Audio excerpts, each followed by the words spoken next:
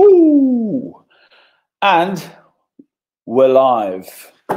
Okay, morning everybody, evening, good afternoon, wherever you are from. I'm really excited because it's Friday afternoon, my favorite day. It's Poets Day. And for those that don't know what POET stands for, it's piss off early. Tomorrow is Saturday. And I'm very excited because we've got a guy coming on from the UK called McCormack, who's the head of the Digital Readiness Institute in the UK. And I've seen Aid speak a few times. And I think what Aid's going to do is really make you think a little bit about the next normal. Forget the new normal. We're talking about the next normal and what that's going to mean for you, your business, as we enter what they call this fourth industrial revolution, which is really, really exciting. And as you know, I'm from Nottingham, and being from Nottingham, we're not new to inventing things. And I'll just give you a few things, just so you know how cool my home city is. We invented things like the VHS video recorder, which is very cool. I think that was back in 1963. We invented HP Source in Nottingham. The Salvation Army comes from there, I think in 1860s. Tarmac on the roads, lace. And my mum used to take me downtown to buy lace because she was a wedding dresser, and she was one of the first entrepreneurs that I ever knew. We invented also traffic lights. Paul Smith, the designer, comes from Nottingham. Football, if you didn't know, originates from Nottingham. The world's very first professional football club is Notts County. And that's why Juventus have the black and white strip, because they copied Notts County. Ibuprofen, the MRI scanner, and my favorite, Robin Hood. So all those things are notably from my hometown. Innovation is what it's called. And there's a very, very cool word that everyone should know. It's called Luddite. And that also originates from Nottingham. And Luddites are people that don't really adapt to technology too well. Now, if you're a Luddite, you're going to have to listen to Aid, because Aid's going to help you understand how to move and adapt with the times.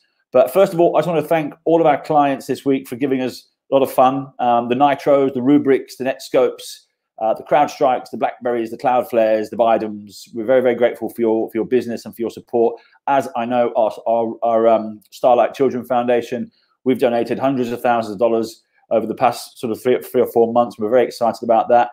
And I also want to thank all of our executives from the NAB, from QBE, from Westpac, from Suncorp, from CBA, from Appen, who pledged their time this week for a meeting for good.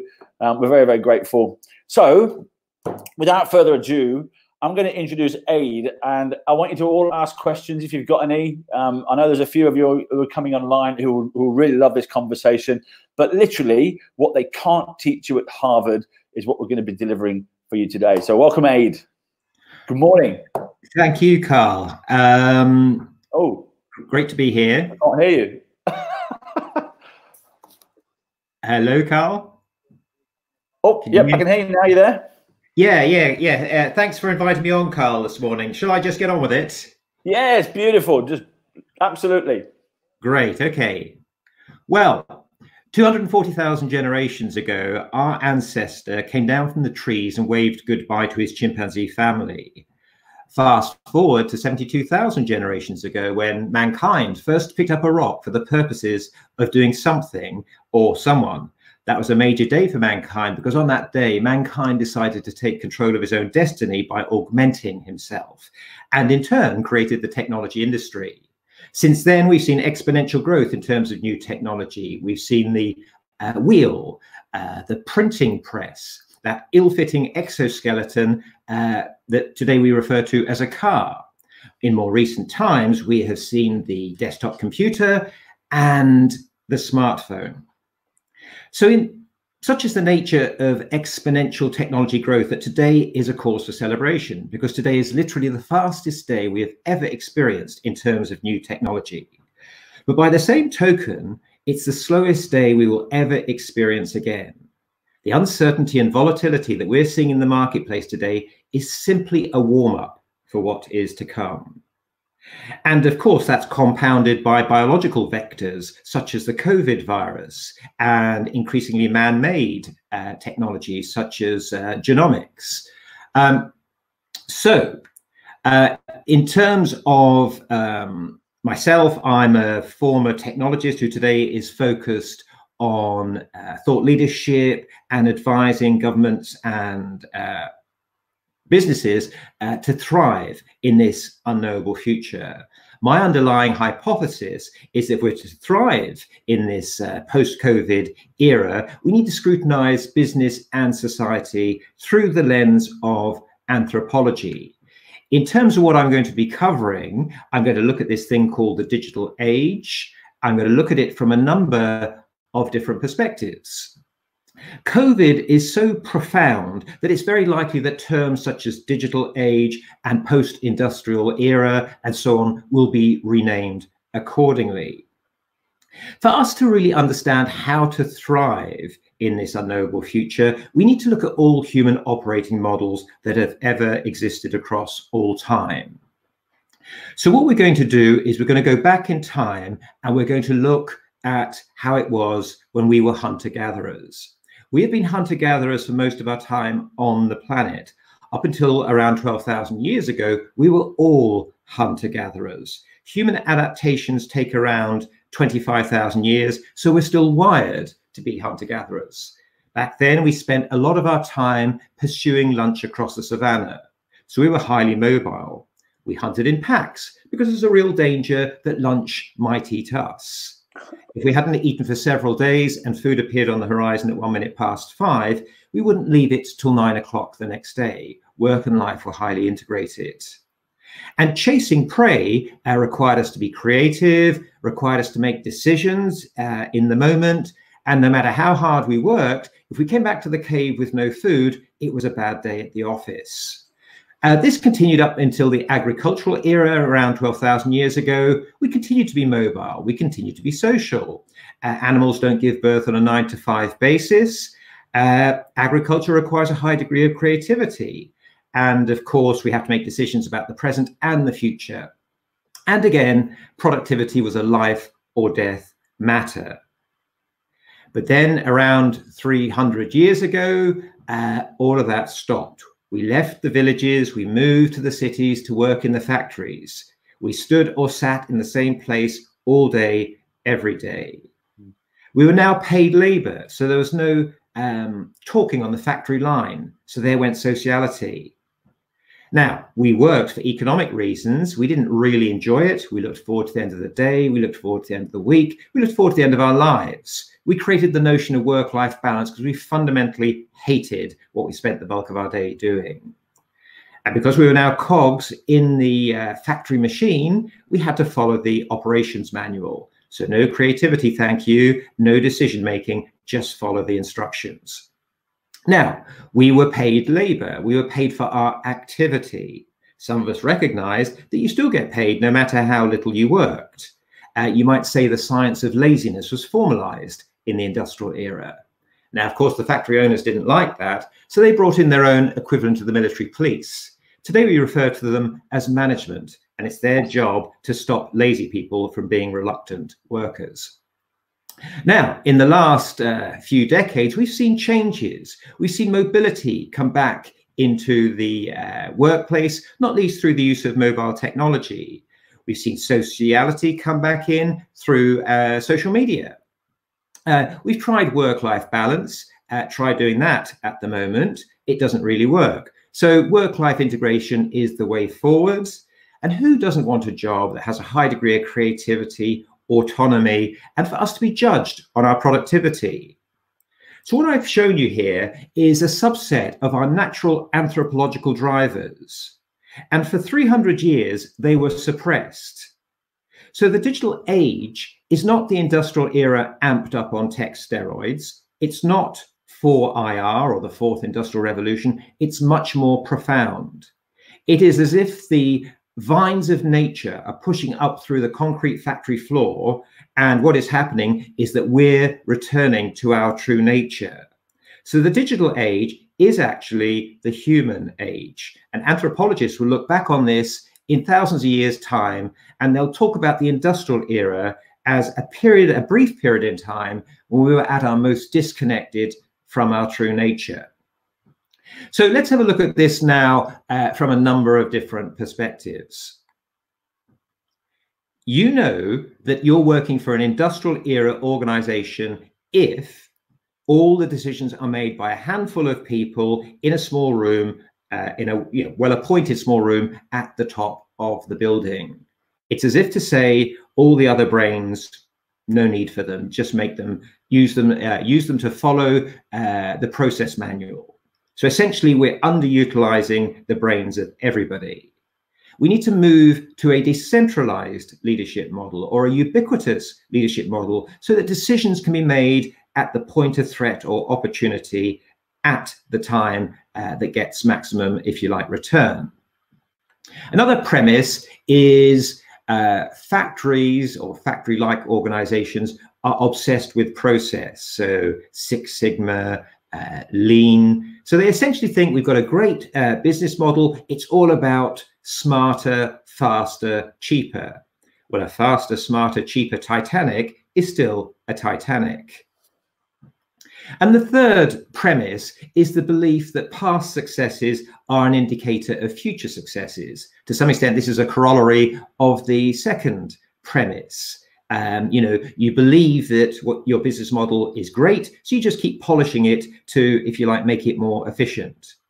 So if your organization exhibits one or more of these three characteristics, it is, in essence, an industrial era organization. You don't have to be wearing a hard hat or a boiler suit. There doesn't need to be conveyor belts running through your office to be a factory. So where do we go from here?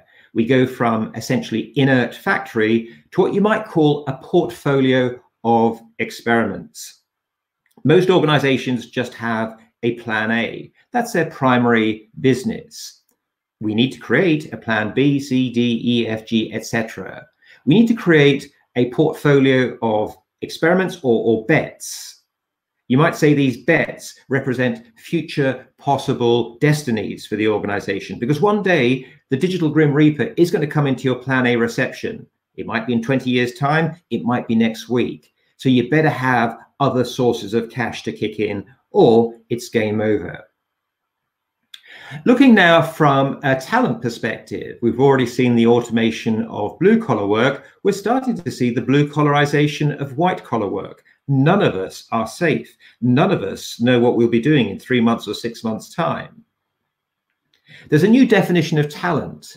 The new definition of talent is being able to do something of value that a robot or an algorithm cannot do. If a robot or algorithm can do what you do for a living, at some point they will be doing it. If your work is primarily process work, that is not good. The work we need to be doing as humans tends to be, will need to involve our cognitive capacity, our ability to be creative, our ability to pattern match, our ability to pick up on weak signals in small data sets, for example. And it's in part a path to mastery that we're taking, but it's also a path to artistry.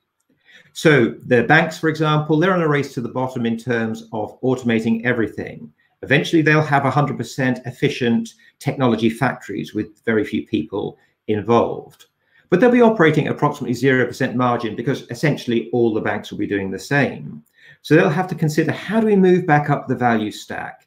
And what they'll conclude is they need to bring people back in.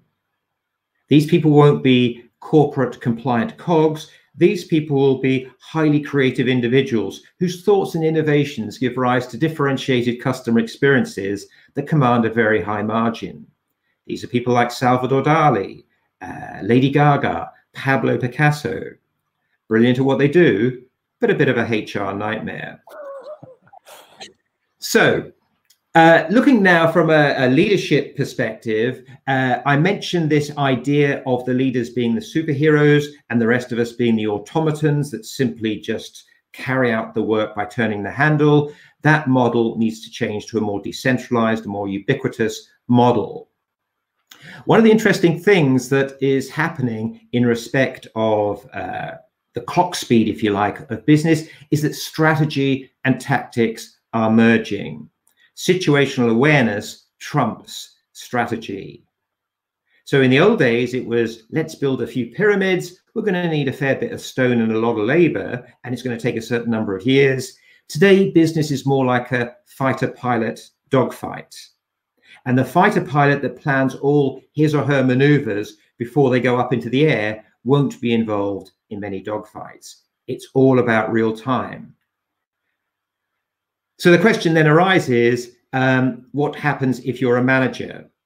Well, it's a problem, because essentially in this post-COVID era, we need leaders and we need talent. We don't need managers. We don't need drum beating, carrot and stick waving managers, because my next gig totally depends on how I perform during this gig. I am more motivated to do a good job than any manager requires. So we don't need those managers anymore. So the question for you is, are you the talent or are you the leader? And the reality is, in this gig economy based world that we're entering into, you need to be both, because in the course of a week or even in the course of the day, you might be doing both. So looking now at risk management, many of you, or I say many of you, it's unlikely that many of you would have got 0 out of 10 for school work, though it is possible, but it's even less likely that you got 0 out of 10 well done. I'm here to tell you that you have been part of a conspiracy that's been propagated by your teachers, by your parents, and perhaps even by your employer as well. And that is the belief that the only path to success is through the avoidance of failure. As a result, we've always striven to get 10 out of 10 or near 10 out of 10. So we've opted for things that make us look good. Therefore, many of us will go to our grave not knowing what our full mental and physical potential was. If we look back to our ancestors, they were very curious. They were very courageous. They were constantly exploring new things, the boundaries, how far they could take things. And we need to be grateful for them, because if it wasn't for them, we would be doing this today in a cave. So our ancestors have been curious, have been courageous. They've essentially taken risks, and we've evolved as a result. The industrial era has quelled our appetite for risk taking, but in the digital age, risk management means risk acquisition. And I believe we owe it to our ancestors to adopt this philosophy. Silicon Valley, for example, is predicated on it. So the industrial era, if you like, cultivated a certain synthetic certainty. I knew that if I built a factory to make something such as cars, there'd be enough interest in cars for long enough for me to justify the investment in the factory. That is no longer the case. Prior to the industrial era, we had uncertainty. It was dangerous out there on the savannah. Today, we have hyper uncertainty because of technology. Everything's connected to everything. And global supply chains also contribute. So everything affects everything. This is HBR's problem. Fundamentally, business schools in general struggle with this chaotic, unknowable future. Their whole case study-based model simply doesn't work, because the case studies were based during a period of synthetic certainty. There are no case studies for an unknowable future. Every scenario is going to be different. And a large part of HBR's, I say Harvard Business Review, Harvard Business School, and all the other business schools, is that their MBAs are predicated on strategy, on multi-year plans, and so on.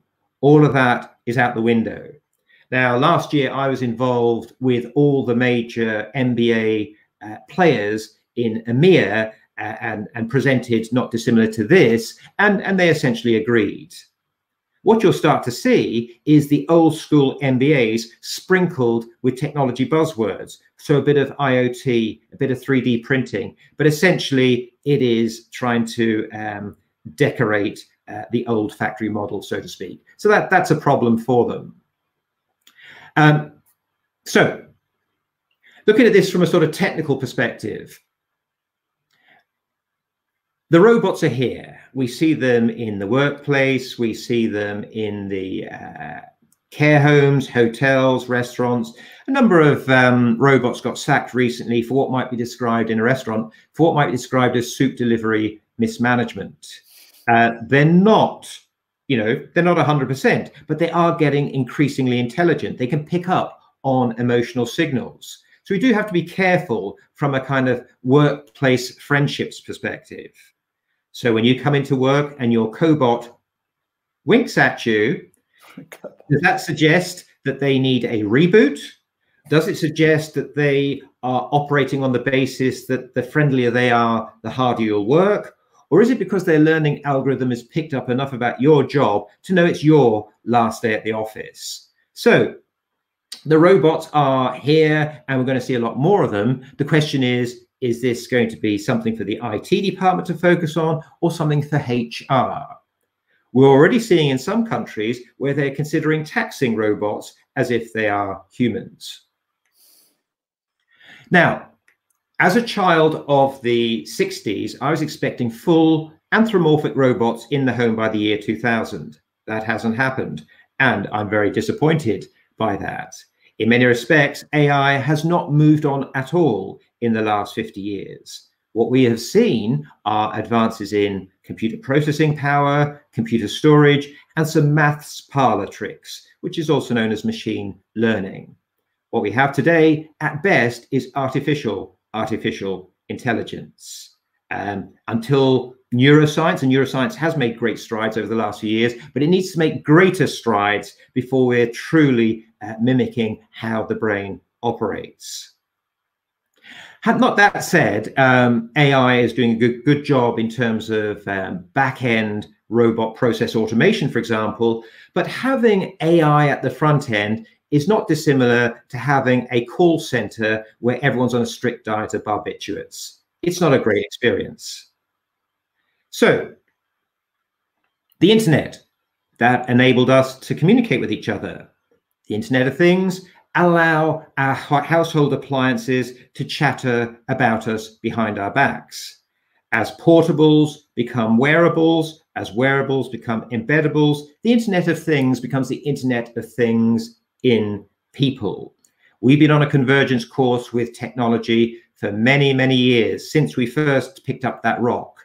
I would go as far as to say that we're experiencing a species change. We're moving from Homo sapiens to Homo extensis.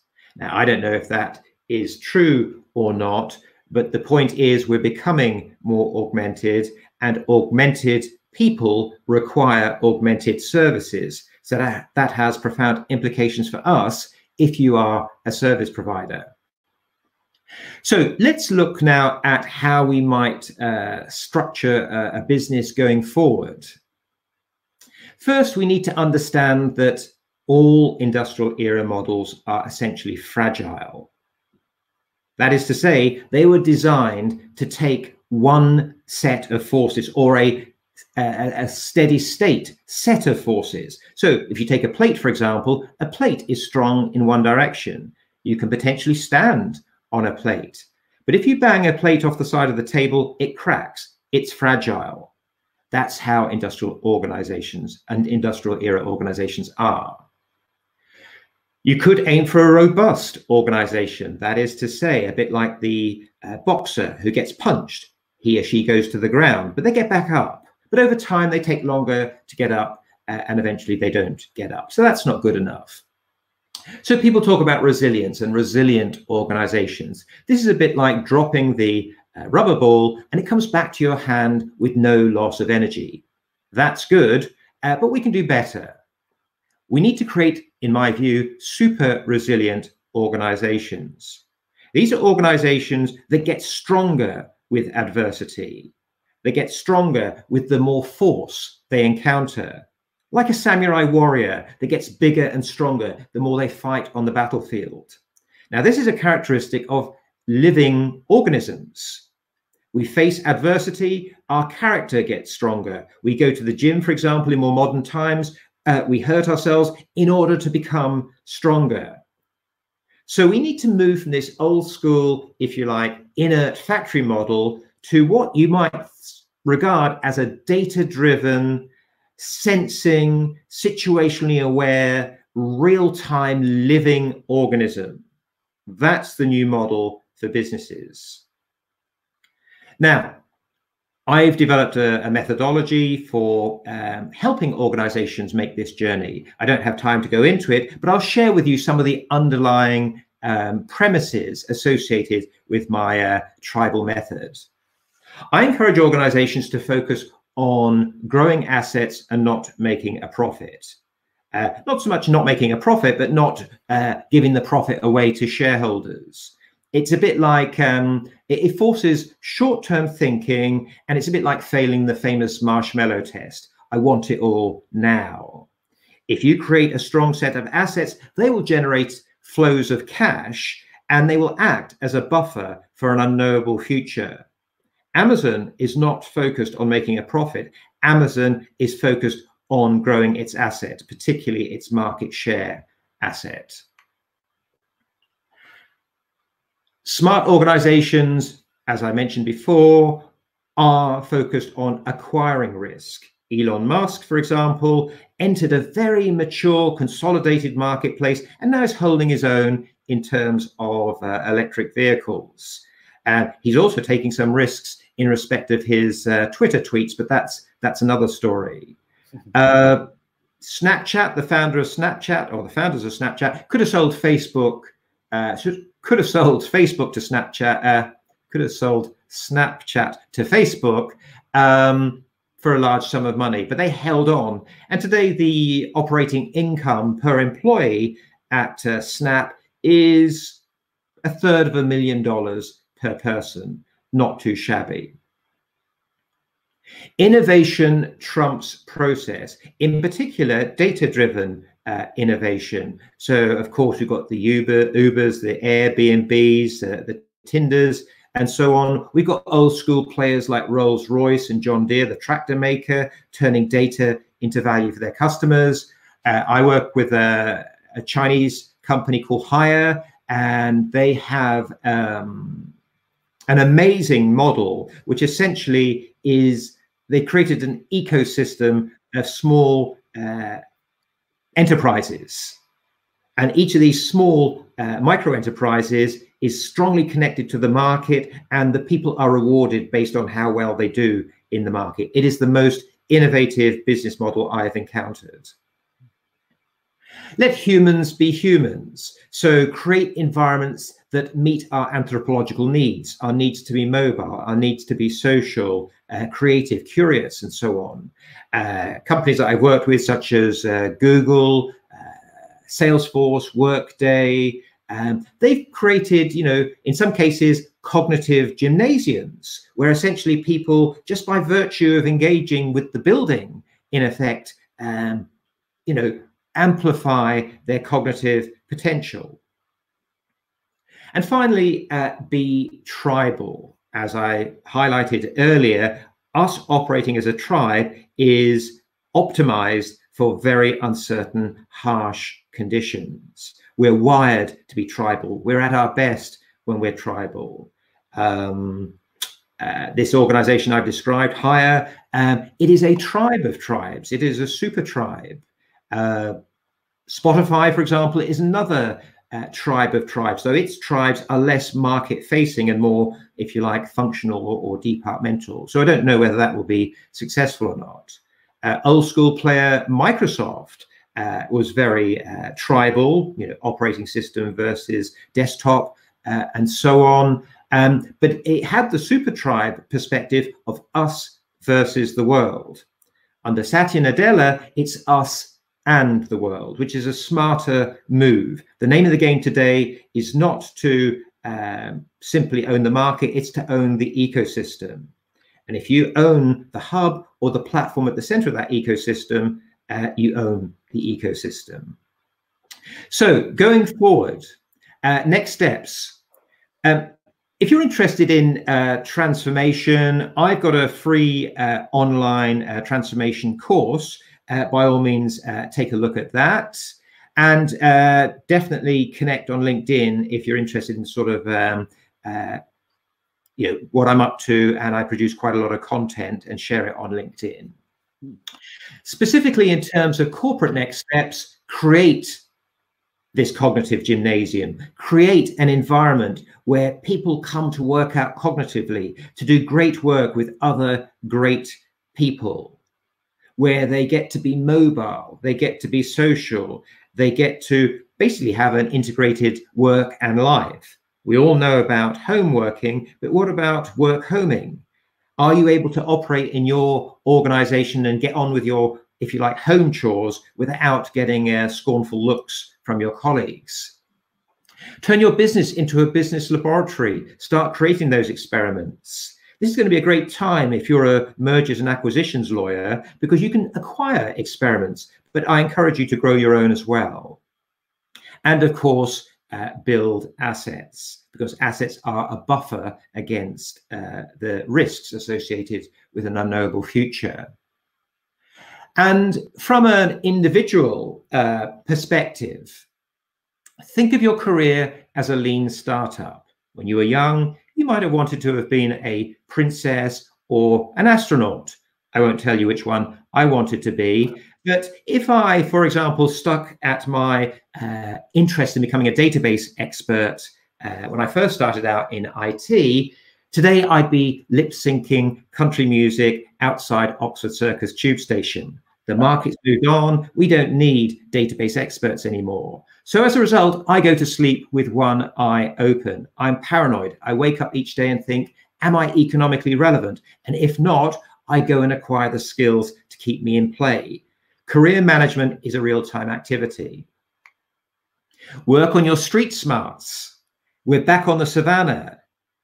You don't want to be that little bison frise doggy that's released into the jungle to be then surrounded by a bunch of capuchin monkeys who have decided that you're lunch and have no way of dealing with that.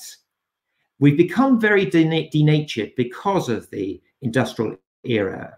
We need to get our wits back. We need to be smart. It's literally a jungle out there now. And those of us that are formally educated and have this sense of entitlement that we're owed a career, you're in for a shock. And practice deliberately. Virtuoso violinists practice. They don't just perform and that's it for the day. They practice. They practice at home. They practice the scales. Wait, that's easy. They could do that whilst watching Netflix, but they don't. They practice it with such neuronic intensity that it hurts. And it hurts because they're re-architecting their brain. They're making new neural connections in their brain. They're architecting their brain for greatness. So the question is, what are we doing to architect our brain for greatness, to make us world-class or to keep us world-class? So to conclude, in essence, the world is changing. The world of work is changing. We're returning to our true nature, but there's a twist. We are becoming more augmented. The 20th century was the era of information technology. The 21st century is the era of biology. So what with developments in genomics, bionics, bioinformatics, synthetic biology, and even nootropics, the augmentations that we're going to see in the next few years are going to be profound. And again, that has profound implications for us as service providers. But of course, are we not going to be that augmented talent as well? So that has tremendous implications for us as consumers and as citizens, and in that most exacting of management sciences, parenting. I believe that if you embrace this anthropological reality, you'll be in a better position to thrive in this post-COVID era. Thank you. Wow. Wow. So to sum that up then, we're going back to the cave. It doesn't matter if you were educated formally. I'm half cyborg because I'm super connected to my mobile phone already. And what a fascinating conversation. You know, I think for me, there are so many things in there. The hunter-gatherer thing. We can really blame the farmers then for the introduction of agriculture for this shift. It was a major shift, and some people would argue that that was where we took a downhill turn, because we started to overproduce. We started to create the concept of ownership, and here we are. It's really interesting. I look at how many things actually shifted. One of the things that stood out for me there was 12,000 years ago, we were all hunter-gatherers on the savannah hunting our food. We were all happy. We go and hunt for the food. We'd come back to the cave. We'd cook it. We'd share it. We'd share everything with our friends and our neighbors, and everybody was happy. Then the introduction of agriculture came along, and things changed so bad. And I'd go as far to say even things like monogamy were introduced by the farmers, because everything was captured around a farm. You stay at home now, you're mine. We're going to do this, and that's the way it's going to be done. And that's where the introduction of all these neurotic diseases like anxiety come in, because people were unhappy at home, didn't want to. They wanted to go. So what you're saying is we're actually pre-wired for the savannah. We're not pre-wired for all of this that we've got right now. No, absolutely. The idea of going to some sort of air-conditioned office and sitting in an awkward position like I am all day, living your life in a spreadsheet. No, that's not how we are wired. So, we've adapted to some extent, but we're essentially underutilizing our great capabilities, not least our brain. I mean, to give you a kind of crude example, I practice parkour, for example. I know I'm a bit long in the tooth for it, but that gets me the opportunity to use brachiation, for example, the shoulder. How many people use this wonderful piece of engineering called the shoulder? Very few. Most people consider in the business world their body as something that gets their brains from meeting to meeting. We have physical aspects to us, and as the Greeks said, a healthy mind and a healthy body and so on. I think the industrial era discouraged the body part, or actually it encouraged the body part and discouraged the cognitive part. But then the body part became a kind of very fixed, hang a door on a Ford Escort and do that for your career. Very peculiar, very weird. People will look back and think that was strange. It's really interesting. I noticed yesterday in Australia, because we've just gone out, they've just relaxed a lot of the COVID laws now, the rules. You're allowed to have 10 people outside on the park. I don't recall ever having 10 friends, never mind being outside with 10 people on the park. You can now have 5 in your home, and some of the cafes are opening up. I know that some of the reports that I've been reading this week have shown that 70% of people are actually working from home, are actually happy about it.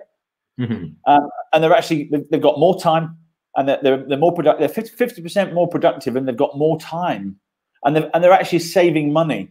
So has COVID changed things for the better for us? Well, it's still playing out, and it's great to see that you guys are returning to some degree of normality. But of course, there's the possibility of the second spike and so on, and COVID being some sort of regular occurrence. And I know COVID is not HIV, but they are from the same family, and HIV has taken around 30 million lives. We're perhaps around 300,000 at the moment globally. So we don't quite know how this is going to play out and how profound. We're at a point now where your favorite uncle, let's say, is, for all intents and purposes, a biohazard, certainly here in the UK. So we're being almost kind of conditioned to see people as a threat. And I'm not sure how long it's going to take it for us to unlearn that. But coming back to your more positive point, working from home, opportunity to get reacquainted with your family, not squandering cognitive capacity because you're standing under the armpit of someone on the tube for a couple of hours a day. There's a lot to be said from working from home. it's easier to get into routines and so on. I can happily wear my jacket and shirt and tutu here without causing any concerns. So the question then arises, what do we do with those great big buildings downtown? And the chances are that they will, over time, probably become urban farms. As in for vertical farming and for growing food, fruit and vegetables? Well, what else will we use them for? Right, well, that's a very interesting point, because I think Westpac, one of the biggest banks here, have said that they might just keep all of the IT teams working from home, because so all of a sudden they're already thinking about reducing their footprint inside their big buildings in the city. So that would then beg the question, what would happen to all the other primary real estate? Maybe that would be forced to lower their prices, which means all the older real estate would just become vacant. And you're right, they're going to have to do something with it, which is really interesting. It's a fascinating subject, and I can't help but think this this COVID thing that's been forced upon us has actually forced us to act and get our house in order so much quicker than we would have done anyway. And it's just playing out the way it should have done. In many respects, COVID-19 is the closing ceremony for the industrial era, the official closing ceremony. And I've been rattling on about transformation for a long time, and I don't want to sound like I'm some sort of Nostradamus, but it's happened. I didn't anticipate it being biological in nature, but now everybody understands disruption. Now everybody understands the need for transformation. We are living a case study, as much as case studies will be relevant, for transformation specialists across the world going forward. We're all faced with, we can't just add more tech to our existing processes. We've got to rethink our business models. And it's really interesting. I can't help but think, because we actually help a lot of the technology leaders to a lot of the vendors to meet with the technology leaders. And I'm looking around at some of the disasters that's happened this week, just in the tech space, with one big bank, for example, having to write off this huge project. It's hundreds of millions of dollars that is a failed IT project. Yes. And I'm looking at companies that are getting hacked and cyber hacked, and there's another one this week, and there's two more the week before that, and they're getting held to ransom. And the world has changed so much.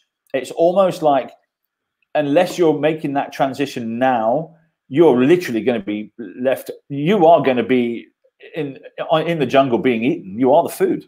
You're literally going to be that food, because I'm seeing big companies here that got held to ransom. Their entire IT systems shut down and encrypted because they couldn't keep them out, basically. And that's just going to force them they're going to be irrelevant eventually.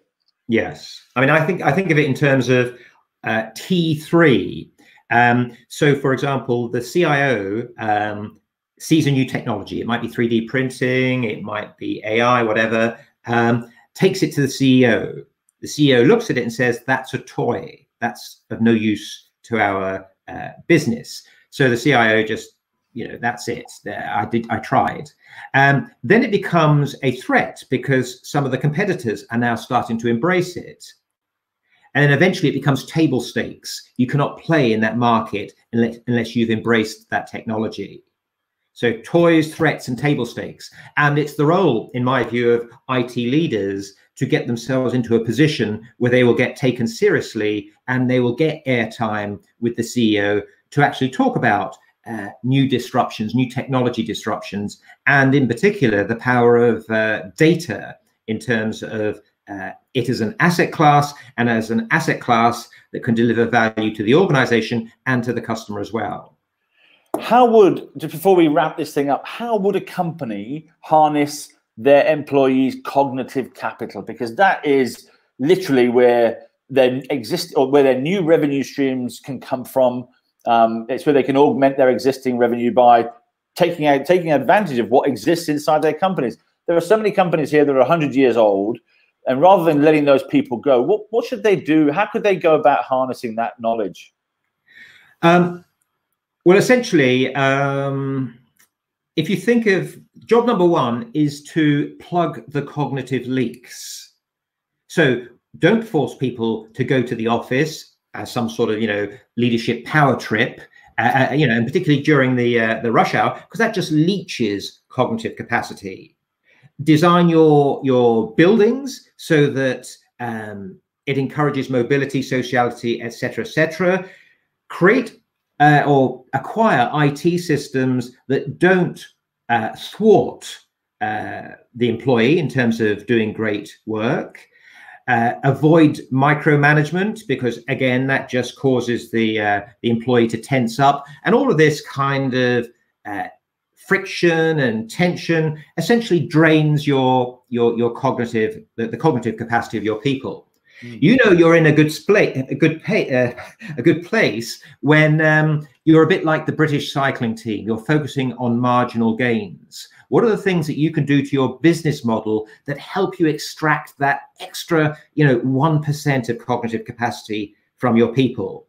Once you get into that situation, people will hear about it, and you will have the best talent coming to work for you because you offer the best cognitive gymnasium. You offer, in effect, a cognitive Disneyland.